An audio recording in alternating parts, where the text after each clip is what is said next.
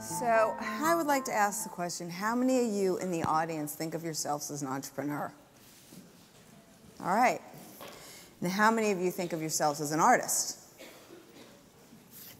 So today I'm going to talk to you about how do you build a business through the lens of a lifestyle that you want to live. So when I graduated from college, which was many, many years ago, I took my first job at Macy's training program. And I was under the impression, because no one told me otherwise, that when I started at Macy's, that within 3 to 4 years, I would be the president. I would run the company, it'd be a multi-million-dollar company, and that would be what I'd be doing. I told my husband, no need to worry, I'll take care of us, I'm going to rule the world. And I got to Macy's, and I moved very quickly up the ladder, and I got to, the supreme job that you want before you move to the next, which is to be a buyer. And I was then ready for the next, which of course was my presidency. And a gentleman that I worked for said to me, well, I'm really sorry. Women do not move as quickly as men in this company. And I thought, really? And at that time, Macy's had actually gone from being a publicly traded company to a privately traded company. And I knew just enough to be dangerous that if I wasn't going to get stock in that private company, I was out of there. And so I left and I went into wholesale, and I ran a company in the wholesale world. And then life got in the way, and I had these children. And nobody actually told me that when I had children, I'd have to be responsible for them. I'd have to feed them, I'd have to clothe them, I'd have to make sure they were safe. And so then I began to think, well, I want to be present in my children's life, but I also want to use my brain. So how do I harness those competitive desires that I've had since I was, came out of the womb, and then still be able to raise a family? It took me a while to figure that one out. And it was when the internet arrived that it all came together. And I was able to basically run a company and raise a family at the same time as I sat in my basement with my headphones on, and I could still go upstairs and bake cookies.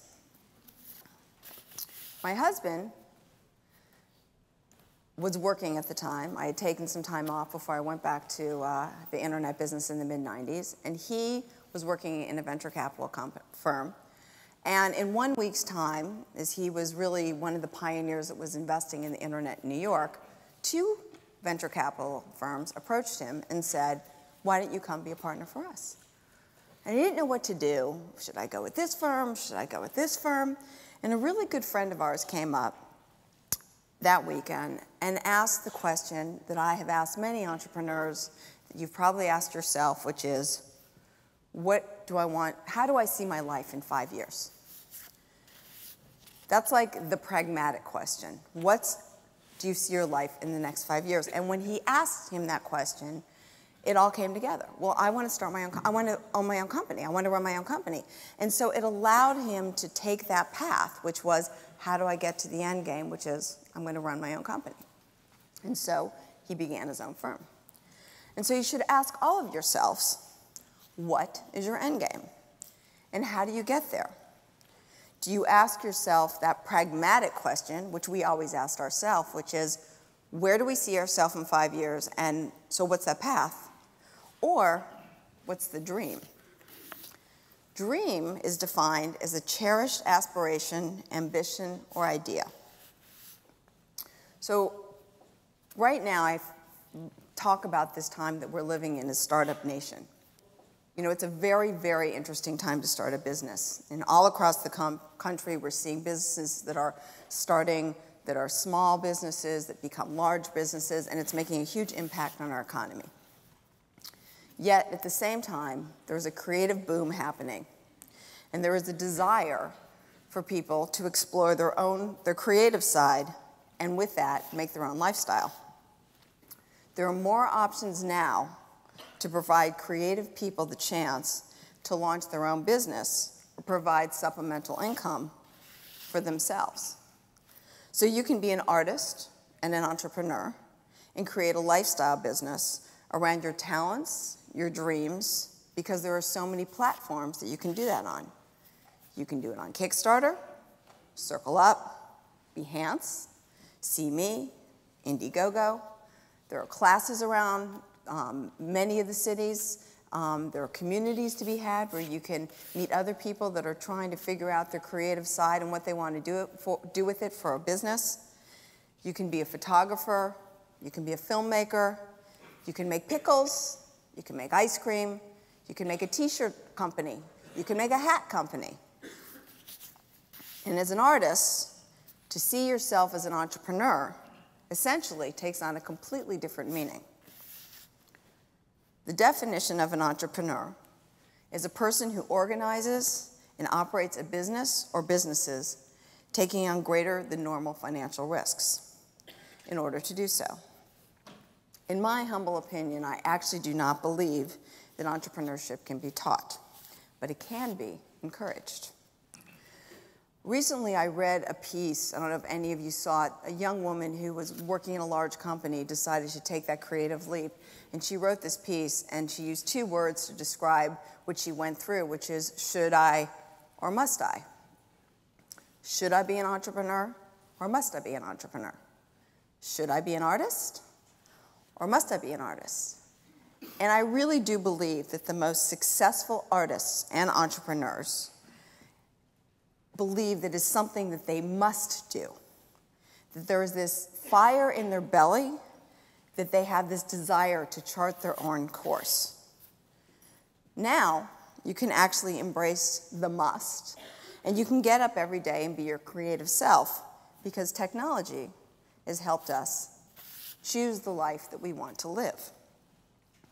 So the question you need to ask yourself is, am I going to ask myself that practical question, which we did, where do we want to be in 5 years? Or the question is, what's the dream? So how do you build a sustainable business around yourself? I believe that career is no longer a word, that we no longer have careers, that the next generation of kids graduating from college could live to be 100 years old. So what you're going to do at 20 is certainly not what you're going to do at 60, but all those dots will connect, and you will learn from each experience as you go through your life. Work has blended into zero personal separation. It is a mixture of how you want to live your life, and work and your brain and your family and everything else you do is mixed into one. So about, I don't know, maybe about a year and a half ago, I met this woman who has this life coach company. And she said to me, what's your dream? And I was like, dream? I don't need a dream. Like, you know, I've got a great life. Like, I'm very pragmatic. Like, I couldn't do the things that I wanted to do maybe 20 years ago, which was open up a restaurant or start a food company. Like, I'm too old for that. I'm not going to do that. I know how many hours goes into that thing. No dreaming for me. And that concept of dream kept floating around in my head for the last, year and a half. Like, what would happen if I dreamt big? Would it be like that entrepreneur taking that leap of faith into the unknown? What was holding me back? Was I missing something? I figured out how to balance my brain and my life a long time ago. And then I kept thinking, well, if I could dream, what would happen if, like, my wildest dreams were to come true? So I do ask entrepreneurs that same question that was asked to my husband years ago, which is, where do you see yourself in 5 years? Because I do think it helps you plot out the course of your life. And then about a couple months ago, I got the dream. And a young entrepreneur that I invested in, who has a really interesting product which has a social mission, she has had a very rocky road. And I think that a lot of people, when they become entrepreneurs, they don't say to themselves, wow, now that I have this product and this company and it's taking off, I have to go raise money, I have to create a culture, I have to hire people that are smarter than me, I have to create a work org chart, I have to think out of the weeds, I have to never sleep. And I don't think she really thought about those things, and all of a sudden this business took off. And instead of really thinking about who she was going to hire, she hired a bunch of people that just plug in holes to keep everything going without asking for any advice. And eventually the boat started to sink. I've never counted her out because she's insanely scrappy, and she sort of has rebooted and figured out now what she's doing with her business. And she came to see me about a couple months ago, and she told me what was going on. And we talked about where was her business going, and she always had this insane connection with the consumers. Like, she really wanted to sell this product directly to consumers. But the reality is that if she sold that product to businesses and created business to business, it could be a really big business. And she had a hard time wrapping her head around which one. And I said to her, it's your dream. You're the entrepreneur. I would never tell an entrepreneur, this is what you have to do. What's your dream? Do you see yourself just selling this product and talking to consumers? Or do you see yourself growing this huge business? You need to figure it out. And then, about a month and a half after that, I'm involved with a group of people. We do this founders breakfast, which is super cool because as investors, we sort of know all the founders, but the founders don't know each other. And so we get together and we have this breakfast roundtable, and founders can talk about sort of that echo chamber in their own head and what they're going through, and so they can connect with other people. And this particular event took place at the stock exchange. I'd never been down to the stock exchange before, and it is a total Americana experience. And so we went down there after breakfast, and of course I had this vision like, trading places, there'd be like paper being thrown everywhere, it'd be crazy. And it's actually very calm, and it's all computerized. And one of the women that I invited to come, who was an entrepreneur I'm invested in, she turned to me and she said, you see that bell? That's my dream. I'm going to ring that bell. And I thought, oh my God, I get it. I get what she meant in terms of dreaming big. And so as creative people, you all have a gift. I wish I had that gift. I wish I could paint, or I could sing.